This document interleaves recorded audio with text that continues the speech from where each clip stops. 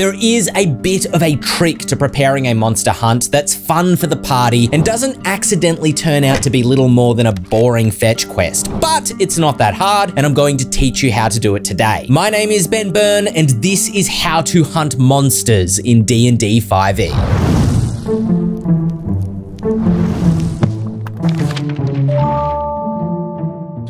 To be able to create engaging monster hunts, first, it's good to know why hunting monsters is fun. Partially, it's because there's often combat involved, and D&D 5e is largely a game about fighting things. But you know what's not fun? A fetch quest, where the local farmer asks the party to bring back 8 dire wolf pelts to prove that they've thinned out the local pack, or that the party must go out and rescue someone who's been kidnapped by an ogre or a troll. You know what is fun is a mystery. As often as you can, you should start your monster hunts with some form of mystery, without explaining to the party exactly what the monster even is. Mysteries pique our curiosity and lure us into a story by motivating us to discover the truth. A mystery is a challenge, and being capable of solving mysteries is as strong a power fantasy as demolishing 100 orcs in combat. Monster hunts that start with a mystery are such engaging quests for players to undertake because the unknown pulls the party in, and the payoff is the satisfaction of solving the mystery and defeating the monster at the heart of it. Mysterious events caused by monsters have also been common in mythology, fairy tales, and folklore since stories were first being told. Monsters like vampires, werewolves, witches, and fairies were assumed to be the cause of all manner of unexplainable ailments and bad luck. Dragons and giants were used to explain the event of a thunderstorm or the presence of a volcano. While in the real world today, we now have scientific explanations for each of these occurrences, the fun of role-playing in a fantasy world is that these mysteries can have supernatural explanations. The plague that's ravaging a village is caused by a pester that can be defeated, or the child that went missing can be recovered once you discover that a Fae Queen is behind the kidnapping. We've spoken on this channel before about how building a mystery around a monster can also make them seem more formidable and frightening, which is maybe why monster hunting is such a staple in dark fantasy. So let's break the monster hunt into 4 phases, which you can use to quickly plan one for your next D&D session.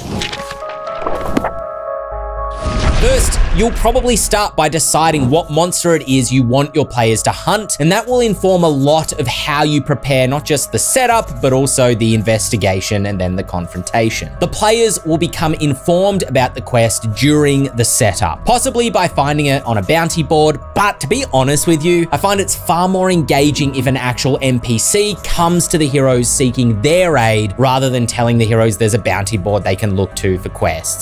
That's overly passive, and players don't engage with it a lot in my experience. In this example, I'm going to have my players hunting a muklak, which are creatures of my own design that I talked about in this video here, where you can find its stat block and everything you need to know to run a muklak as well. These muklak have been hanging out in a local cemetery. The cemetery is blanketed in a thick fog which spills over its low cobblestone walls, and a local who lives nearby has heard shouts and screams from the cemetery a few nights back.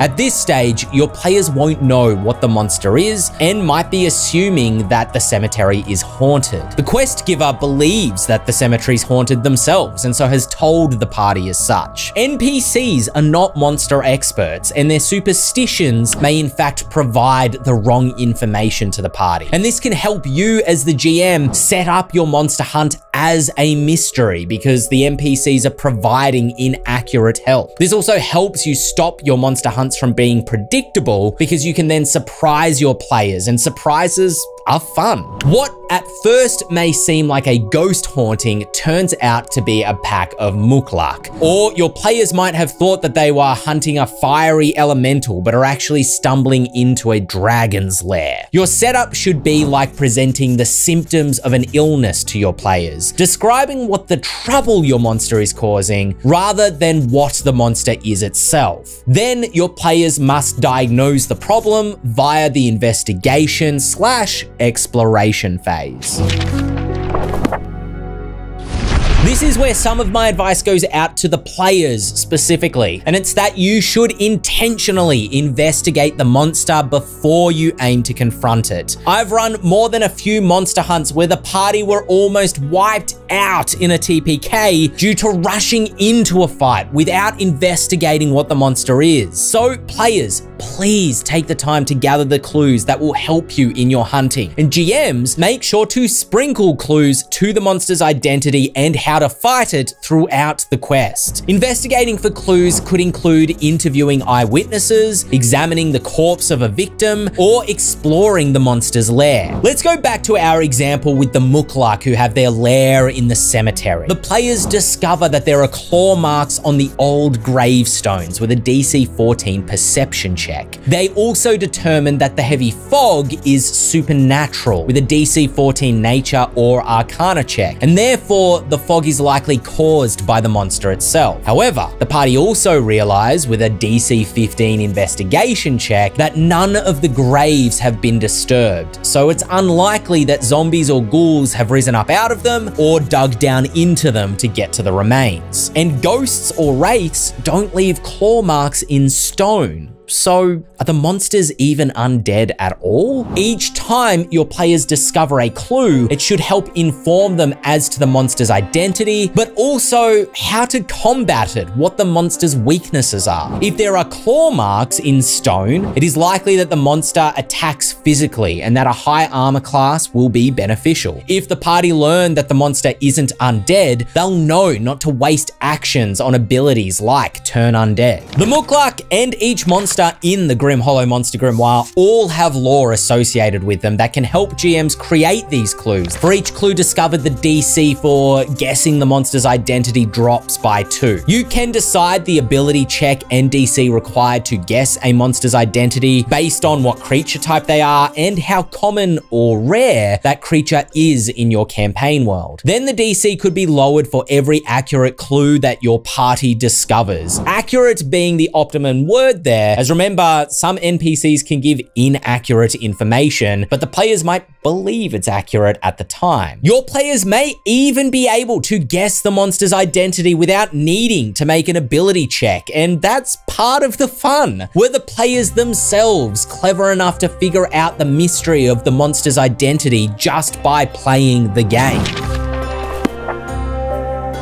A well-conceived monster hunt has a climactic confrontation with the troublesome creature that is easier when the characters have investigated and are well prepared for the fight, but will be a lot harder if the players haven't gathered clues during the investigation or the exploration phase. This is what makes for a satisfying conclusion to a monster hunt, feeling rewarded for the preparation you did before the confrontation and now being able to exploit the monster's weaknesses as you fight it. Your monster may have a Death Star exhaust port that your players can target, a specific weakness that makes the fight a lot easier. This could be a damage vulnerability, such as thunder damage against an earth elemental. But to keep combat challenging in 5e, it's more likely that monsters will have strengths that make fights much harder unless those strengths are overcome. So for example, lycanthropes and trolls don't have vulnerability to silver or fire damage, respectively, but without those tools at their disposal, players are going to have a lot harder time fighting a lycanthrope without silver or a troll without fire. The difference in combat could simply be made by knowing that a monster like the muklak only attack with their claws and are much less dangerous at range. Therefore, the party may try to lure the muklak out of the tight confines of the graveyard's barrow, where the spellcasters and the archers in the party can get further further than 10 feet back from them. Your characters could discover that mukluk love eating flesh and bone and could be lured out of the barrow with a sufficiently sized animal carcass. But failing to put such a plan into action and running into the barrow to fight the mukluk on their terms will make the fight much more dangerous because the mukluk can teleport around inside of the mist. You can provide lair actions to a lone monster to make fighting it in its lair more dangerous, or minions that the party have to learn exist or else risk becoming overwhelmed in the final confrontation. And of course, you needn't even fight the monster if you learn that it can be reasoned with and gain some leverage during the investigation or exploration phase. This could be the case with the child snatching Fey Queen, or even offering treasures to a dragon to avoid a particularly deadly encounter.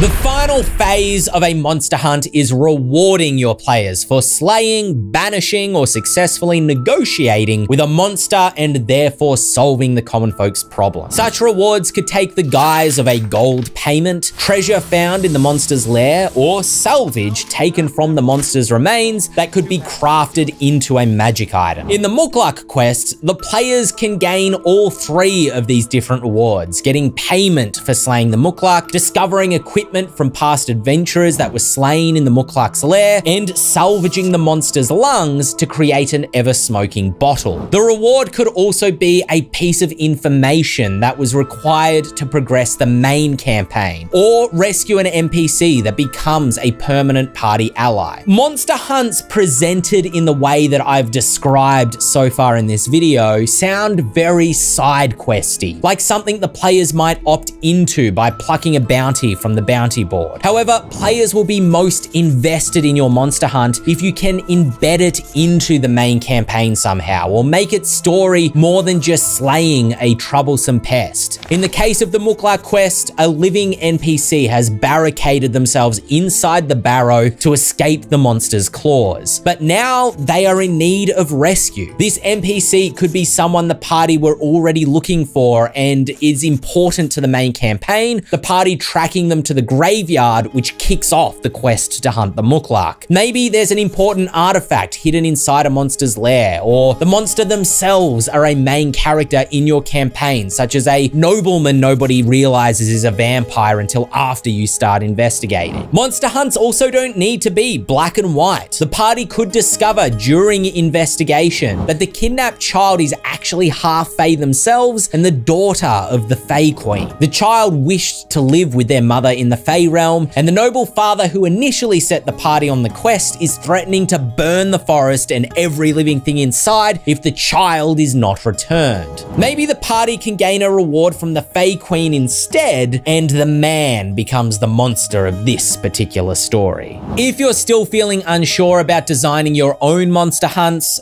you could pick up these Grim Hollow bounty cards, which are actually written by myself and my wife, Tori. We wrote this deck of 50 bounties for the Monster Grimoire, and I'll throw a link up here if you want to check the deck out. You do need a copy of the Monster Grimoire to run these, but as you can see, they have a mystery presented to the players in the guise of a bounty on one side, and on the reverse side is all the information the GM needs to run the quest once it's been chosen. These can be run straight out of the box, or you can practice building upon them to incorporate a monster hunt into the main story of your campaign. If you enjoyed this video, if you found it useful, we'd really appreciate if you liked and considered subscribing to the channel. We're back every week with more advice and even handouts like stat blocks for you to use in your D&D campaign, such as this video up here where we have 4 new Grim Hollow monsters that you can deploy in your own monster hunts, or if you want to be a monster hunter, check out this video here for information about the class that we wrote.